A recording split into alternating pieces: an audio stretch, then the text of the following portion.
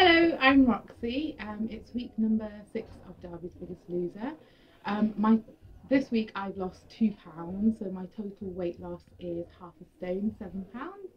My highlights this week have been not really linked to the studio or anything, but finishing some of my assignments.